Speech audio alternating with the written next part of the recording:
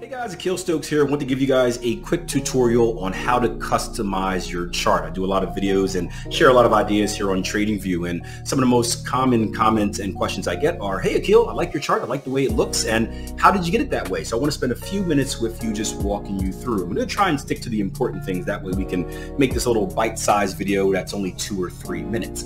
Now the first thing we can do is go to our profile setting at the top left corner of your screen and click on color theme. This is going to allow you to change your overall theme. You can change the system theme to light, you can change it to dark, whatever your personal preference is. After you've done that, if you really want to get into the mix, we're going to go to the top right hand side of your screen here with chart settings, and I want you to click on that gear. When you click on that gear, it'll give you a handful of different options you can choose from. We're going to start with symbol. This is going to be one of the most important ones because this is where you can change what your candles look like. You can see it gives you options for the body, the borders, the wicks. So if I want to customize them and have a yellow and a blue or a pink and a red, whatever it may be, I can do so in here.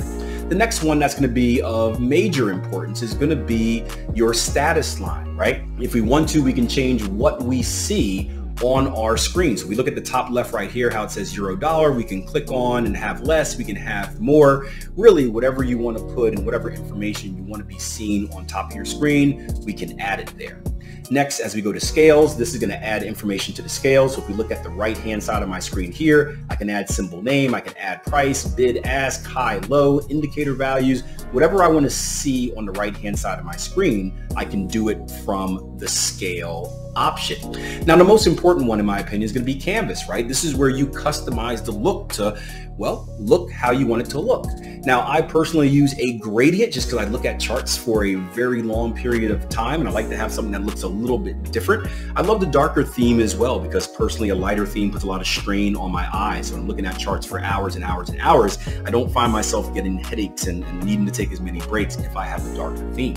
But I personally use the gradient, and I'll do something, well, I guess it already defaulted to it, something like this, where I have a black at the top and a dark blue at the bottom or whatnot. Just again, something that I don't mind looking at. I can also change the size of the text on the side of the screen, which as I get older is very helpful. I guaranteed about 10 years ago, I was probably looking at a 10 font right here. Over the last couple of years, I've had to go up to 14 as my eyes start to fail me a little bit. But the point is I can choose how big the numbers are. I can choose how spaced out they are. There's a lot of customization that I can do from this plane right here. So that's a quick kind of tutorial of what you can do to customize your chart on Tradingview. Obviously, there's a lot more you can dig into, but in my opinion, you want to spend more time on the stuff that matters, which is trading, and less time on the stuff that matters or that doesn't matter, which is kind of doing all this fancy stuff that doesn't directly relate to your trading. So spend time on the things that matter, customize what is useful and going to help your trading, and the other stuff, just leave it alone and play with it later. So I hope you guys enjoyed the video. I'll be doing more of these kind of quick tutorials. And until next time, plan your trade, trade your plan. Take care.